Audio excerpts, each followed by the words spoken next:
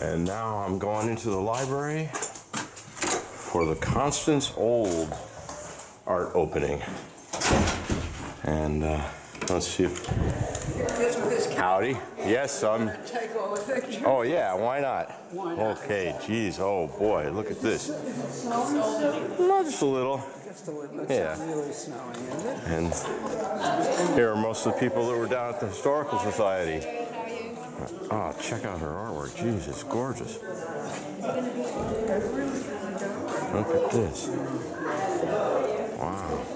Word-oriented exhibit. Hey. I'm in the witness protection program. Oh, you are? Okay, well, what's your name? John Doe?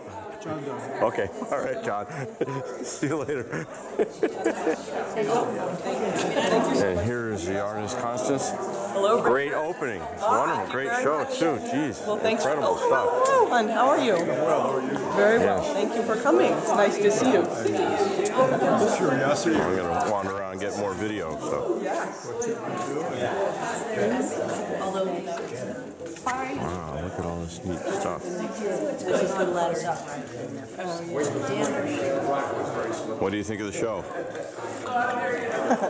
Oh, okay. Put that on the internet. It will. I will. Do it. I will. Do it. Okay. Oh, look, rabbit ears. Rabbit ears. Yes. Okay. All right. Okay. Richard Bayon. Yes, Do not have my permission to put this on the internet. I do. Okay. All right. Well.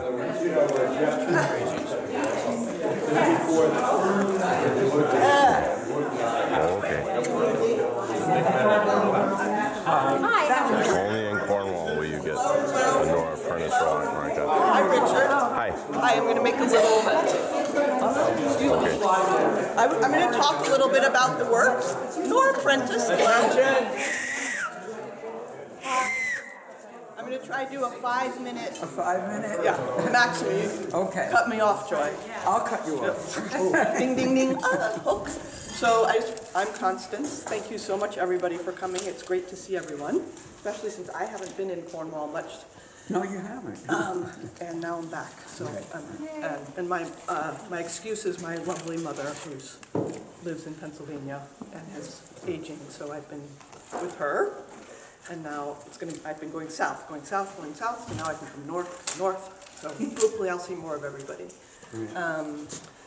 By way of explanation, because I know people here have some of my other work that involve barcodes or printmaking or maybe some fiber work.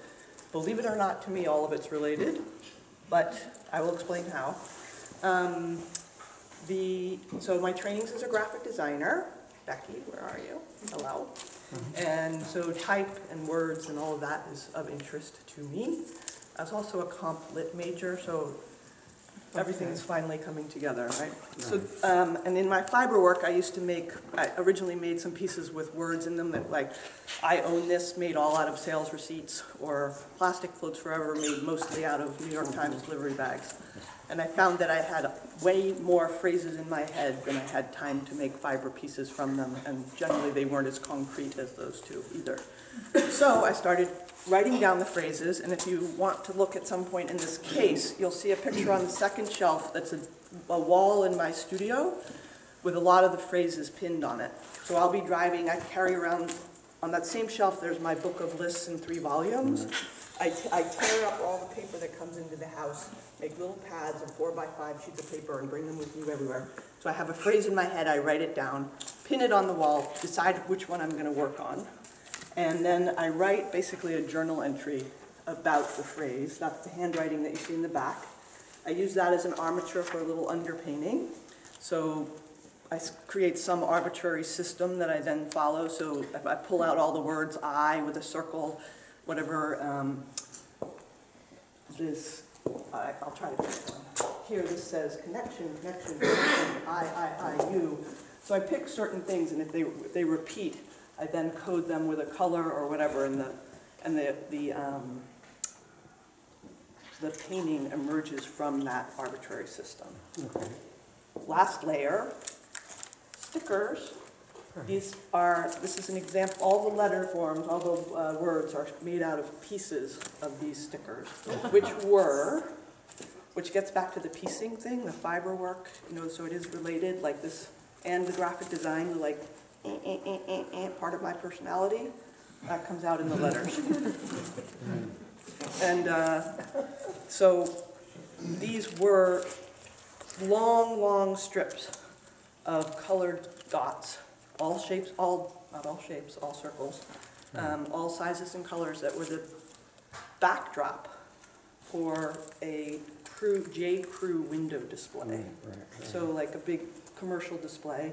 I went in and asked the manager, you know, I'm an artist, I like to reuse materials, could I maybe have those stickers when you're finished? I think I could make something with. She said, I would love to give them to you, but I have to ask corporate.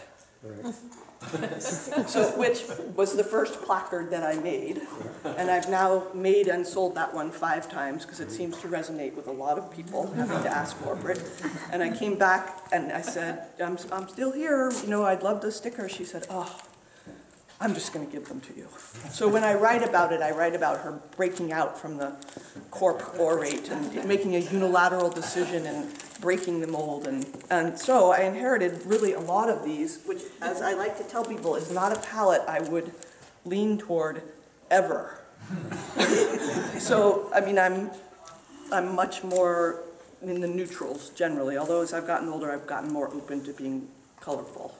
My mother's really happy about that. Anyway.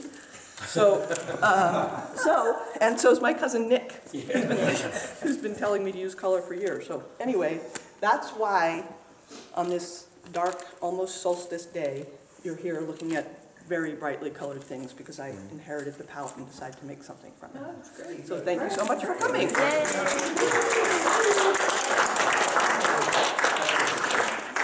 My friend, that's right. And that's it. And there's lots of food and drink and all kinds of good things, so please help yourselves.